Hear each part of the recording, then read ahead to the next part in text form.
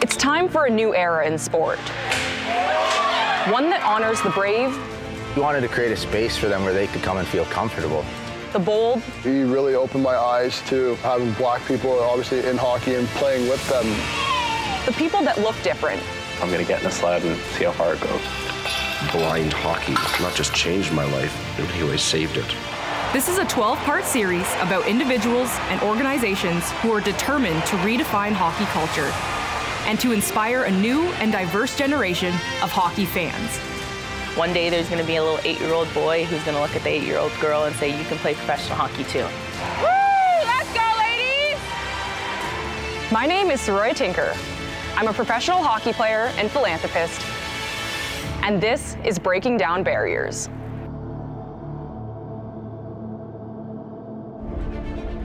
Brought to you in part by Canadian Tire, proud sponsor of Breaking Down Barriers. During season 1 of Breaking Down Barriers, we had the opportunity to meet and tell the stories of individuals and organizations devoted to changing hockey culture. People determined to make Canada's game truly a game for everyone. In this episode, we will look back at season 1 and highlight moments that celebrate the progress that is being made by the brave trailblazers we have had the privilege of working with. In the summer of 2021, Nashville Predators prospect Luke Prokop made history by becoming the first openly gay player under an NHL contract. He has bravely become a role model within the sport, determined to make hockey a more inclusive space for everyone.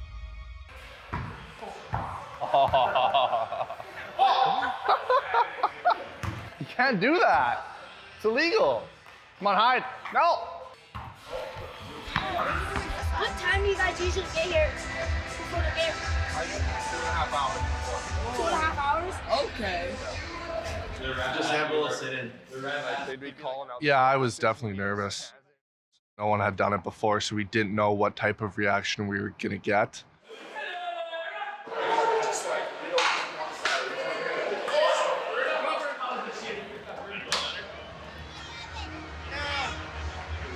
You know, one of my concerns as a dad and somebody that's been around the game was, are you ever going to get the opportunity to follow your dreams if you do this?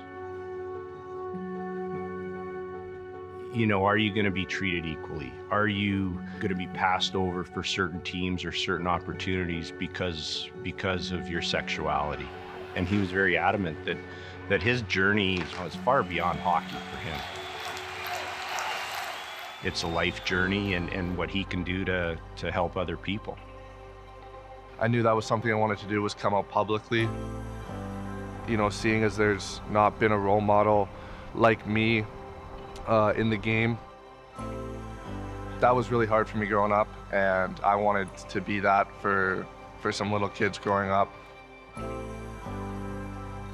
Bravest thing I've ever seen somebody do. And at the end of the day, he's just another guy who plays hockey, just another teammate. Oh, see you later. Oh, no, see you later. See you later. See you later. Oh, no, see ya.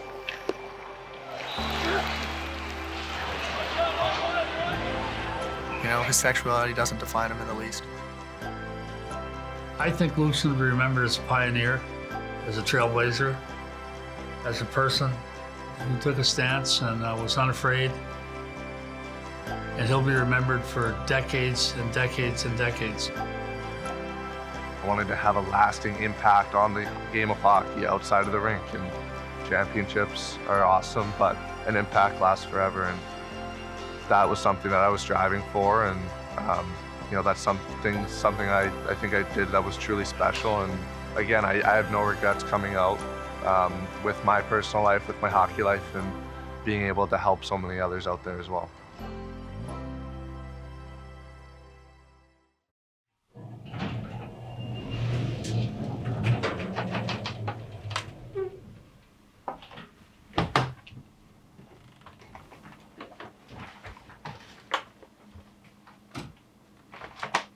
At the start, I lost a lot of weight. I wasn't strong. I was pretty beat up. So doing simple things like moving my body or, you know, changing myself, putting socks on was frustrating because I could barely do it at the time. Obviously, you just went from being a high-level athlete to now being able to not barely even change yourself. So That was probably the biggest mental hurdle for me, feeling incapable of doing the smallest things.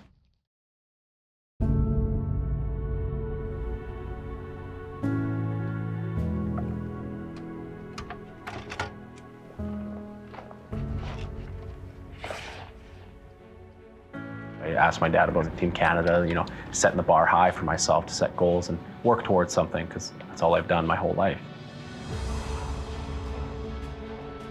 You know, once he said I was eligible to play, I was like, oh, okay. And I just wanted to see where I could take it. I'll go high. Yeah, go for it. Up, up, up. Hockey taught me so much. It's been my whole life. It's my identity. And obviously I couldn't play stand-up hockey with the injuries that I had. So I was like, okay, as soon as I'm healed enough, I'm gonna get in a sled and see how far it goes.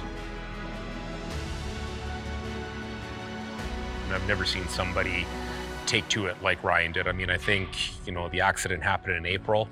I'm gonna say it was late June, early July, and I had him out in a sled for the first time. And for somebody with a spinal cord injury like that, for him to be out in a sled that quick was just, yeah, unheard of.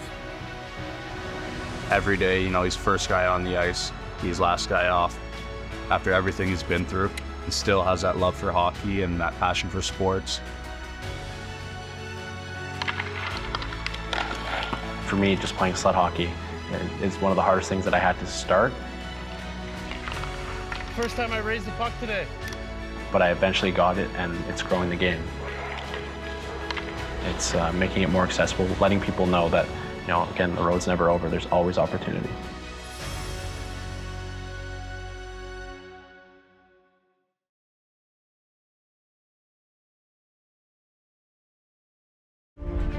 This segment is brought to you by Canadian Tire.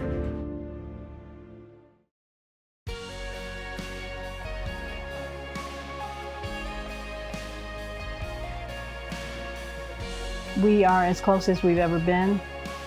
Billie Jean King, the iconic tennis player, said that you believe you can be it if you see it. And that's why representation is so important. As we talk about, you know, the process of change, that we understand that it's very easy to say we want to change. It's a very different matter when you talk about what does it take to change. Progress is being made for women's equality in hockey, in all realms of the game. A new professional women's hockey league is set to launch next year, and at the same time, women have started to break hockey's glass ceiling, emerging as NHL executives, management, and rising through the officiating and coaching ranks.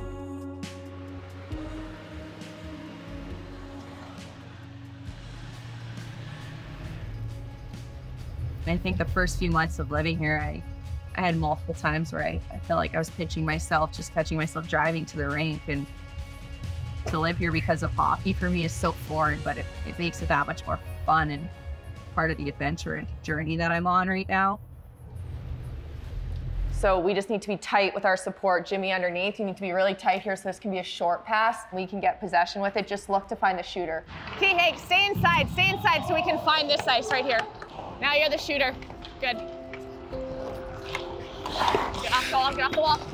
Coaching in the NHL is obviously my ultimate goal, and it's what I do every day is to prepare myself to be a better coach and to continue to have that growth mindset to become a coach at that caliber. Okay, I want you to collect, protect the puck, and then find X2 in the F3 spots. Same drill we know. If you hear a whistle, these forwards are going to turn back, pick up their F3. What drew me to Jessica as a coach is like she's passionate. Come on, folks. 12 more, 12 more. 12 for 12. Yeah. Come on, Max. Lead the way. By hiring Jess, it's proof that, you know, anybody can do that. Space to space, yeah, good. Nice, that's it, folks. Doesn't matter where you're from or who you are or if you're male or female. Oh, that's our first draft at the Space Needle, all of our scouts, and it was a remote draft and we didn't have this building yet. So we got to do it at the Space Needle, which was fun. She sits at that table, the scouts listen to her. It's a beautiful thing when you see it, There can be no greater story about the success of diversity than Alex coming here and now becoming an assistant general manager and the impact she's had. I always try to be cognizant of is that anyone's biases are because in a lot of cases, these people have never worked with a woman before, right? Which is a lot of pressure because you're kind of setting the tone and setting the precedent for kind of their future interactions with women. Okay, keep set, 6 down, Toronto first. Okay, Toronto, checkers.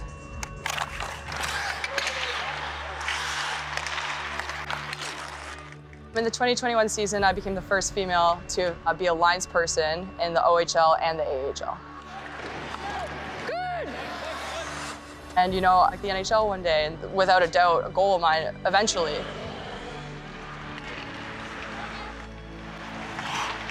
That's the big thing that I get is people ask, oh, like, do you ever think it's possible for a female to break up a fight between 2 professional male athletes? Like, it's a tactic, it's the way that you do it. You wait for them to stop fighting and then you go in, and you wait for them to, you know, stop seeing red before you try and make a move.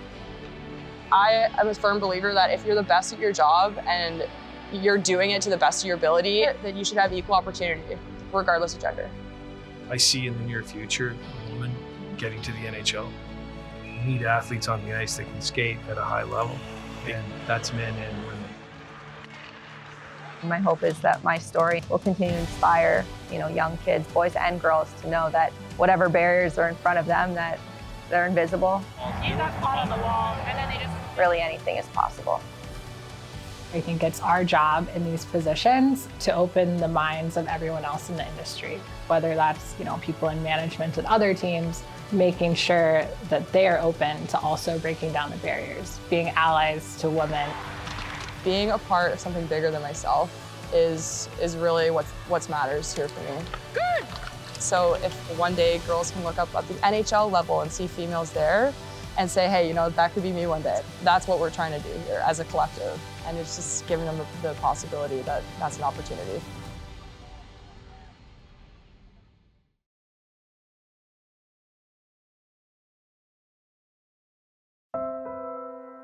During season 1 of Breaking Down Barriers, we had the opportunity to tell the stories of individuals devoted to making the sport of hockey accessible to all children. I don't give choices to players when it comes to jerseys, but because you keep coming back, I'm gonna give you a gold jersey, okay? Yeah. Wayne Simmons, look.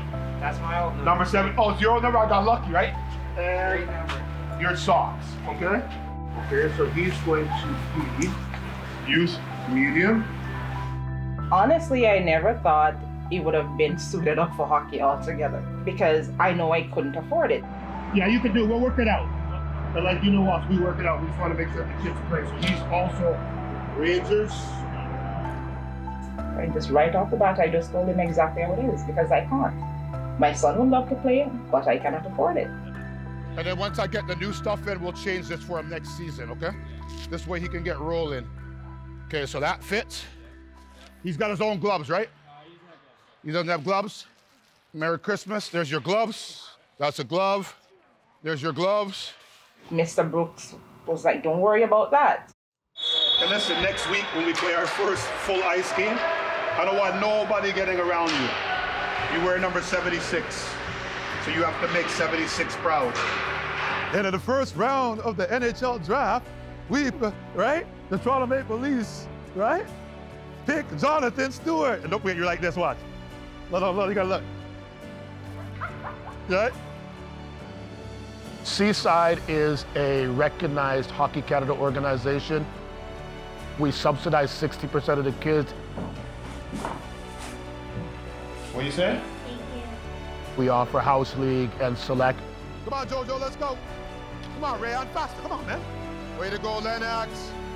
It is a diversity and inclusion program targeting kids that have never played before.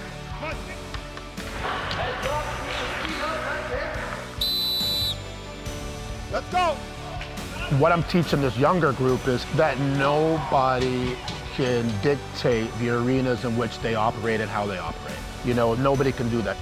Hey, at the count of 3, Seaside. 1, 2, 3, Seaside! All right, let's go.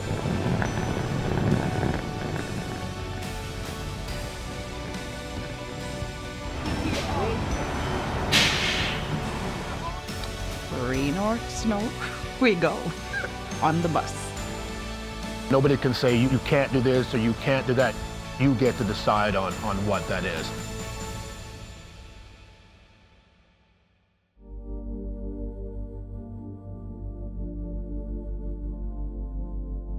I started realizing that there were no programs for young people who were blind or partially sighted to try the game. I realized that not only was there something that we need to do about this, this is Canada, this is hockey, it shouldn't matter how much sight you have, you should be able to play. But I also had this feeling inside of me and this spark saying, this happened to you for a reason. So for regular goalies, they use their eyes. My eyes are my ears. He shoots, he scores! With the game-winning goal in overtime. Like the hockey, it feels like in your safe place. Last one, and then the last one. Then you're good to go. Holy!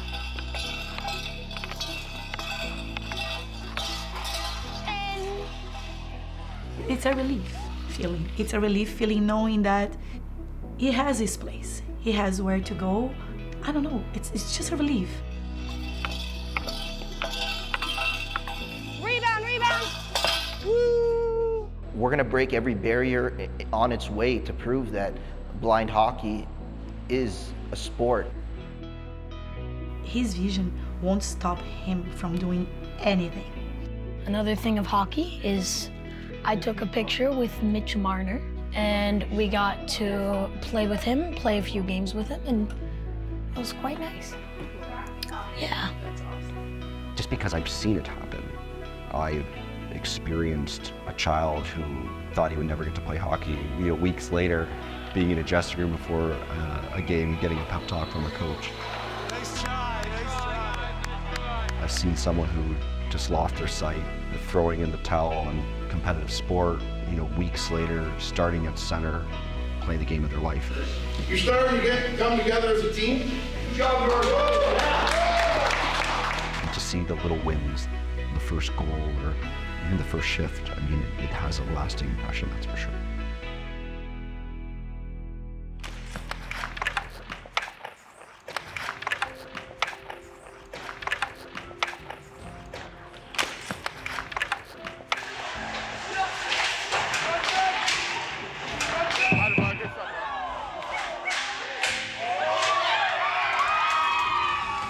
Well, I've been coaching for a long time, and sometimes you see our Indigenous kids get put to periphery. Well, they'll just use racism to try to knock you down. A lot of these kids have gone through it. I've gone through it. We wanted to create a space for them where they could come and feel comfortable.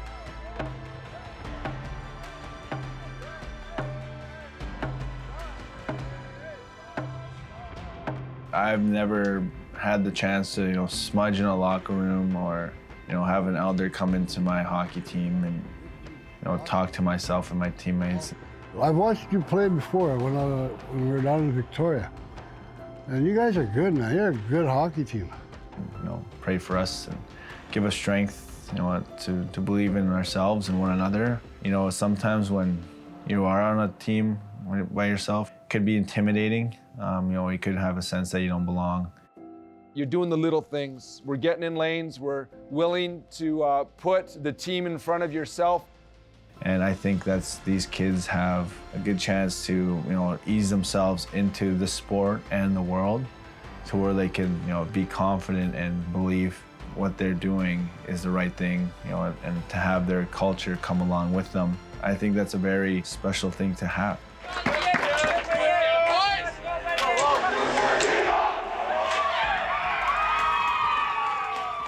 Four lines, get behind the coaches, even them out. Ethan, I am a role model to him. He's a role model to me. He has achieved great things, but also understands the importance of giving back. I think when he does this hockey academy, how lucky these kids are to have somebody like Courage in their corner and help guide them. Okay, we'll figure out what we do this afternoon. Hit the next session you have. Go to the dry land. Good job today.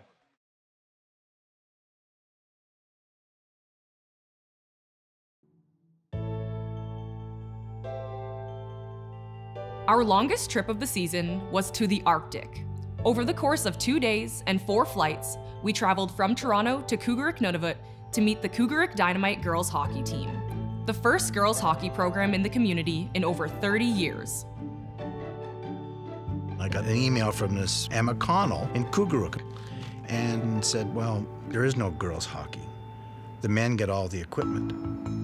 And that broke Emma's heart and mine. So we sent 25 complete sets of everything they could possibly need in each bag, and sticks, and everything for the girls. Well, she just was ecstatic. She said, that's incredible, you can't be serious. I said, yes, we are, and when do you want it? She said, how soon? So we put it together so they could have it before Christmas. The first day they put their gear on, they all unpacked it over at the hall, and they all tried it on so we could situate, figure out what gear should go to who. And then we packed it all up again and walked straight over to the arena. We kind of just a skate for our first practice, just so they could feel what the gear was like to have on, and holding a stick in their hand. What is this? This is ridiculous. Just then you're gonna have polar bear? It's a polar bear meat, recently cut today. She won't miss hockey. She spends the whole day after school until 9, 10, 11 at night at the rink, seeing the girls. Priceless, priceless. I was the most happiest when Emma accepted her on the ice. It made me so proud. Sad to say we've had so many suicides in the north. It's because of that I'm really, really happy for programs like that, is to prevent mental illness. And just to look back at the memories, it makes it more meaningful to live. They have fallen in love with the game. They truly love it. Good save, Laura! It's phenomenal. You can tell what players have played since the program started 3 years ago. Shooting before the hash mark. So behind those hash marks, you're gonna shoot there, okay? Okay. It's been really cool to watch them progress. Heads up. Good work, girls. Every single player on the team is helping at home. If they're looking after children, they're helping cook, they're helping clean up. They're helping their grandfathers get fresh water or fix a sled. A few players on our team are mothers themselves. She loves playing with hockey stick and a ball. I hope she's gonna play when she gets older. Hockey for all should be hockey for all. And if it's Canada's game, everyone should be allowed to play. So to imagine these girls and women in these far-reaching areas of Canada, it never even dawned on them that they could do this, because they don't get the equipment. It's not offered, provided, or otherwise. So it's been a remarkable experience.